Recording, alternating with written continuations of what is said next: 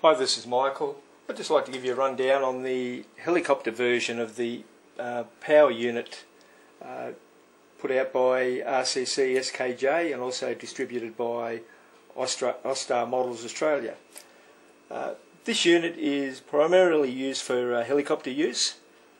It's basically just a dual battery backup. It's there to supply stable voltage, stable current to the servos, and also a supply to the receiver as well. It has a couple of features in the unit. Heatsink here. The difference between this one and the aircraft one, I'll show you right here, is the heatsink itself. The helicopter one is the red, and then we have the blue heatsink, indicates the one for the aircraft. The unit itself has a LED display, and also adjustment here for the servo output voltage. The actual receiver voltage on this unit stays at 5.2. It's already preset. The helicopter one, when you adjusted the servo output voltage, it would also adjust the voltage to the actual receiver, so you could get a fluctuation of anywhere up to 9 volts if you weren't careful to the actual receiver, where this unit has a stable voltage set at 5.2 volts. On the back, you'll just notice a little bit of an indent here.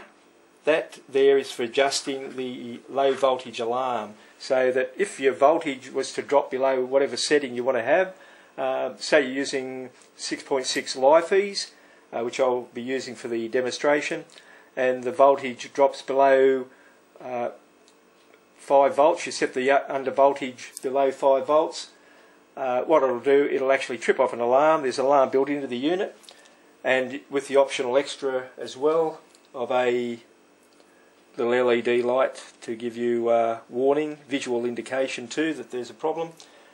Once that voltage drops down to that point, it will then set the alarm off and give you an indication that there is a problem with one of the batteries or some part of the circuitry that's being supplied power. There is a standard switch, as you can see here. That on-off switch plugs into the unit itself and can be pulled disconnected if need be. And as I said, there's a LED that you can plug into this part of the unit here.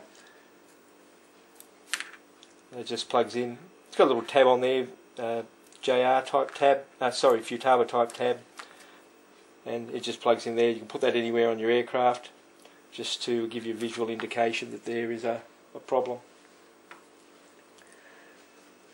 Dean's connectors, 2 power inputs. You can change those over if need be to whatever your preference is. As I said, this is basically backup redundancy, so if one battery was to fail, the unit kicks in straight away and takes over with the other battery, so there's no problem there at all. The other thing with the unit is that if for any reason your switch was to fail, to pull out of its socket or whatever, the unit itself would then still go to like a fail-safe mode and continue operating. What I'll do now, I'll just go through a bit of a brief rundown on how to set the unit itself up.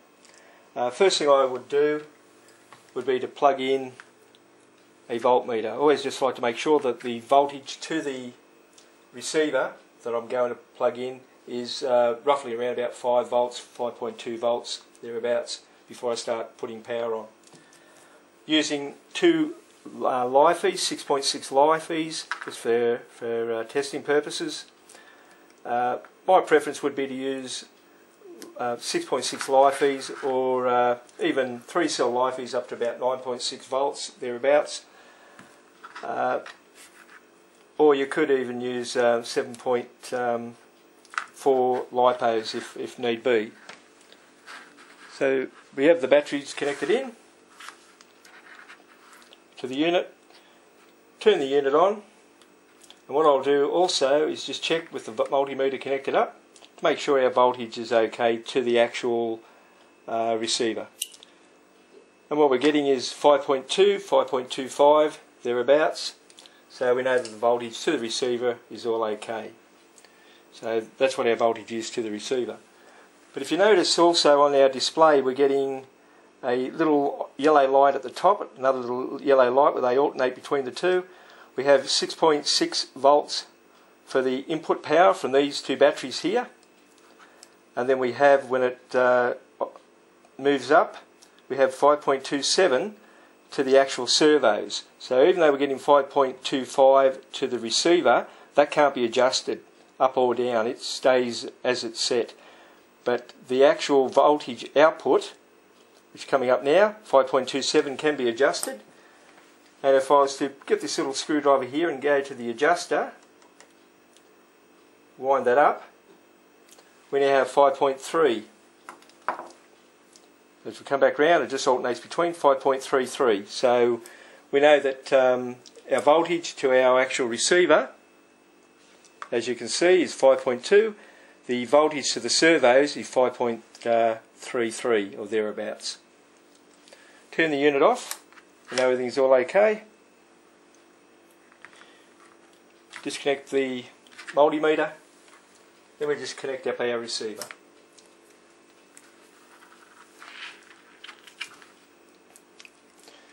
Make sure when you're connecting the receiver that you have your standard leads here with the 3 wires connected to the lead.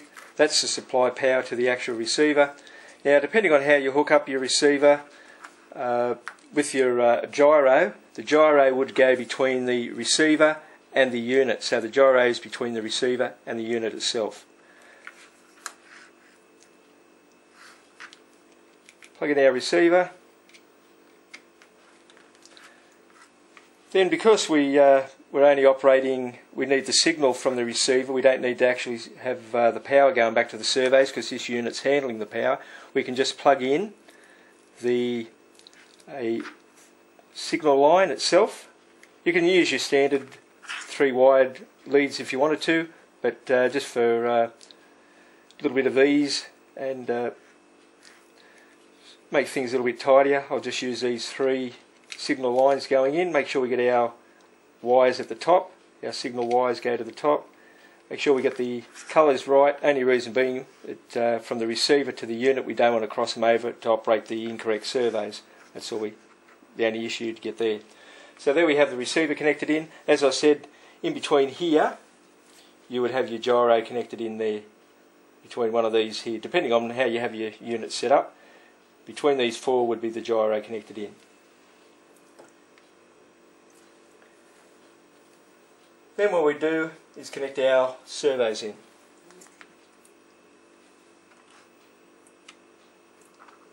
One, and for this purpose we'll just plug 2 in.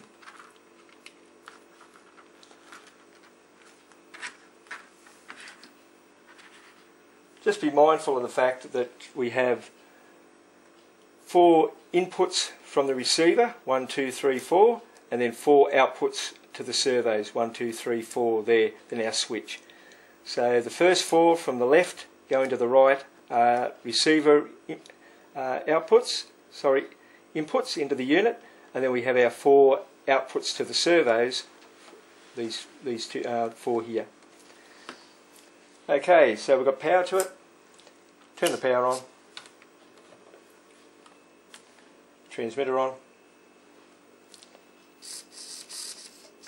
And there we have our servo working.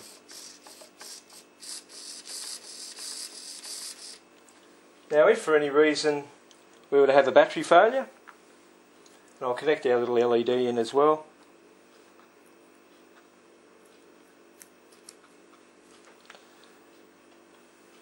This unit will kick in straight away and will continue to operate. So disconnect the battery. Power's still going, everything's still working. If for any reason the switch was to fail, switch comes out, unit still works. So everything's still working fine. So that's a bit of redundancy we've got for batteries failing or a switch. You know, in a model, vibration might take over and the switch may fail during flight. So it fails to safe, which is a good feature. To set the actual low voltage, what you need to do, turn the unit over. There's a little button on the back, you can just make it out here, and you hold that unit down. So there we have it. We actually have U, which means under voltage, and we have 5 volts, so that's what it would trip off at. Now when you set it, leave the unit on until it sets itself. If you turn the unit off, set that under voltage and turn the unit off, it won't set the under voltage straight away, and you'll actually get an alarm when you go to turn the unit back on.